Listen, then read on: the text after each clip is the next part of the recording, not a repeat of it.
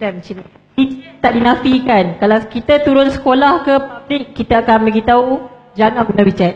Okey. Kalau kita sembang dengan polis pun, polis ada akui benda ni. Sebab apa? WeChat dia hanya menggunakan ID. Dia tak payah guna nombor phone. So budak-budak muda, budak-budak remaja yang tengah meningkat naik yang bergolak mencari pasangan, daripada dia nak mencari kawan yang perlukan nombor telefon agak susah, dia pakai WeChat. Dia shake saja, dia boleh dapat kawan. Saya tak nafikan persoalan yang tanya tadi. Okey, untuk yang kita nak block-block ni, dia bukan simply kita boleh block macam tu. Sebab benda ni bukan Malaysia Meet. Maksudnya macam WhatsApp ke Facebook ke. Sebab kita dah perjanjian dalam MSC nya perjanjian tu, kita tak boleh macam China, dia memang mengamalkan internet tertutup. Maksudnya Facebook memang tak dibenarkan langsung di China. Okey?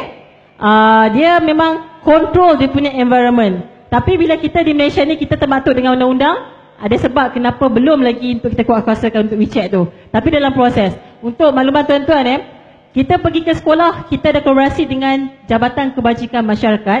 Kita kena pasti sekolah-sekolah yang berpotensi untuk masalah macam ni, penggunaan WeChat sangat-sangat menakutkan lah. Kalau boleh balik rumah, cuba cek handphone anak-anak masing-masing.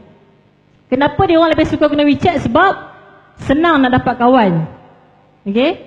Senang nak dapat kawan. Sebab kalau you pakai WhatsApp, you perlu kenal orang tu untuk you dapat untuk berhubung dengan dia. Tapi dengan WeChat tak perlu.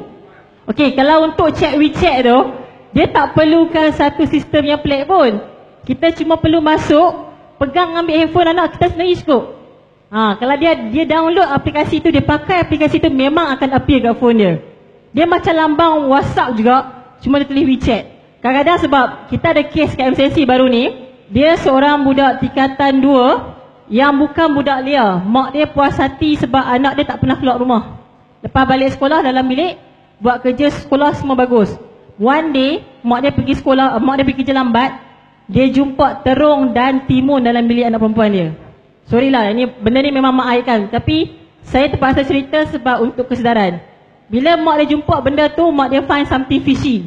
Kenapa anak dia macam tu? Sedangkan anak dia seorang budak yang bagus. Budak yang pelajaran okey, bukan budak yang bermasalah. Mak dia terpaksa stopkan semua penggunaan komputer dan sebagainya. Dan last kali baru find out dia berpunca daripada WeChat. So dalam Malaysia sekarang ni, kita famous dengan kes pedofil, jenayah seksual kanak-kanak. Okay? Dalam pedofil ni, apa yang berlaku, penjenayah ni, dia akan dekati anak-anak kita melalui media sosial. Dia akan menjadi sebagai kawan yang sangat memahami. Kita kena faham bila umur di antara 10 tahun hingga 16 tahun adalah masa, orang panggil masa bergolak kan. Masa dia nak mengenal dunia, nak berpasangan. Okay? Masa ni lah masa yang paling crucial untuk parents bersama. Okay? Sebab apa? Kebanyakan kes yang kita siasat, bila dia dapat handphone, dia ada freedom untuk cari kawan. Nak cari kawan paling mudah adalah Facebook dan WeChat. Sama juga, bila dia dapat kawan tu, dia akan meluahkan perasaan dan kawan dia akan jadi kawan yang sangat memahami dan dekat situ dia akan groom budak tu menjadi macam mana yang dia nak.